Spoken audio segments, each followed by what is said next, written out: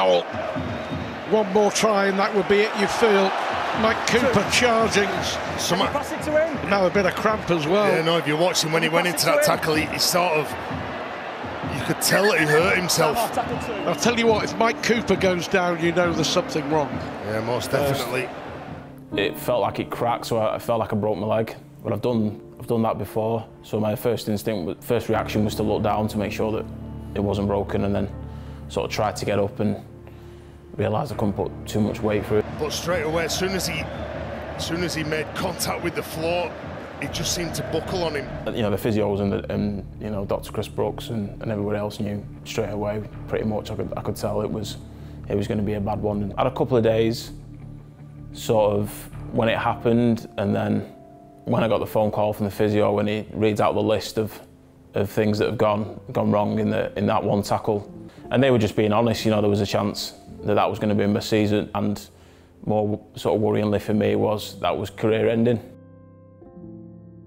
I have seen that type of injury end a player's career, especially when the player's at the older end of the age spectrum. That's probably something more rooted in the past as opposed to the present. Spoken about the importance of the medicine and the science and the rehabilitation that goes on. And I think with the advent of that, then if the player is determined, as Mike is, then it's much more likely that they will be able to recover from such an injury.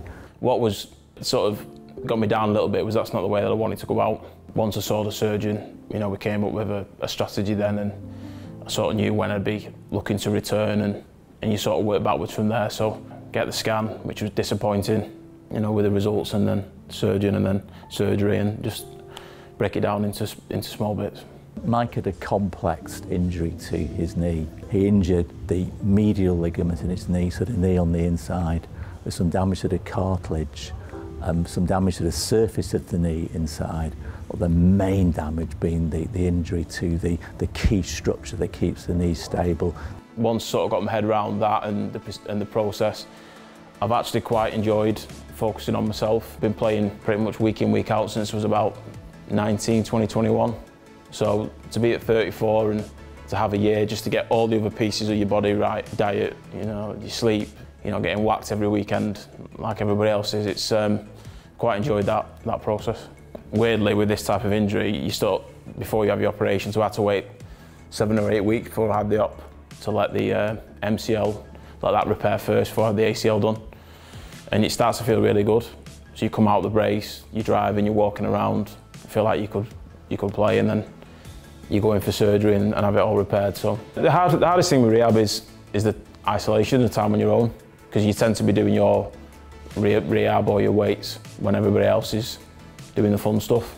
So when they're out on the field, and you're very isolated. But on the flip side of it, as I said, you're not focusing on games every week for yourself, you're focusing on the team. And I've enjoyed the more leadership side of it and thinking about the group rather than just focusing on myself. I've actually really enjoyed that, and you know, I think it's pretty crucial that you know, stay a part of the leadership group and offer advice and get a sort of like a bird's eye perspective on things when you're not playing. To maintain the players' interest and drive through the rehabilitation, a new environment is really beneficial. So again, through the England setup, I've had the privilege of going to St George's Park a lot. It is truly a wonderful facility. There's everything that you would need there, and the rehabilitation part of it is absolutely geared towards helping players accelerate their recovery from injury. And then when you're there, you realise that you're not the only person who's going through this. There are others going through a similar process. I'm a huge believer in using a facility of that quality.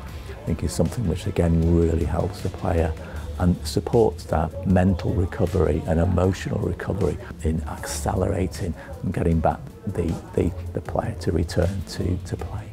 The club have been great, really, just to mix things up for me, giving me time off, and I get to come to, you know, St George's Park and be a part of the world's best facilities. So it's the Alter G treadmill running, which sort of removes a lot of your body weight. So it's the first time that I've run since Good Friday, you know, which feels good. And then it's just a one-to-one prehab rehabilitation and low body weights with the physios here, which again, you know, due to the demands of the players, you can't get that quality time with a physio for a long period back at your club. So I've just loved it being here. It's an amazing facility. I'm very, very lucky I can come here. Mike's a very calm person. He's been around the game a long time. Accidents happen. There may be a mistimed tackle. There may be somebody's got their feet in the wrong position or whatever it is and their body alignment wrong, and that unfortunately on occasion can result in a player having a serious injury. There's no animosity towards Morgan whatsoever. It is what it is. I've been in many tackles where people have got hurt. You know, it's part of the game. And you know, he got suspended. That's just a wasted energy for me to think about that. And I know he's not that type of person. You know, I get along with him. We played for England together, and you know, class him as a friend. So in the same situation, I might do the same thing. This is rugby league. We're tough lads. We get on with it. We crack on, and you get whacked, you get up, you come back again. That's the way it is. And you know, the Wigan supporters are, you know, have been some of the best with the messages, and when I see people around the stadium, and that's the bit that you miss the most when you're not playing, is hearing the crowd. And you know, when you stood there watching, you know, cheering the lads on, you are a fan, and literally everyone that I spoke to just, you know, was wishing me well and hoped to see me back playing with a smile on my face. So, you know, you can't ask for much more than that. So I've had the great privilege of looking after players in the game for a long time, and during that time I've come across some guys who've shown real diligence around how they get over an injury. He's never really suffered much injury through his career, but he has learnt that diligence, he's seen that, and so the way that he's gone about his rehabilitation, the dedication that he's shown right from minute one, that gives us the confidence that we know he'll be back to be able to play at the highest level next season. To sign another year was, we spoke about it, you know, a while ago. Very, very grateful to Matthew and Rads to give me another year, and you know, I was feeling good pre-injury, and you know, I want to come back on my terms. I actually think having a year out, you know, will do me a hell of a lot of good physically for the rest of my body. So, you know, coming to places like St George's Park and getting through this type of work, and other places that we'll probably go to over this next sort of 6-month journey, really helps to get the best version of me back. You know, but due to like England internationals and things, you don't really get much of the pre-season, etc., and mid-season test matches. So to have this time just to let your body settle down and get everywhere else really strong, I'm actually really excited to see, you know, what it'll be like when I come back, and you know, when I want to go out on my terms, and when I say so, not when an injury does. So, you know, really looking forward to knuckling down the next 6 months and getting back in good shape.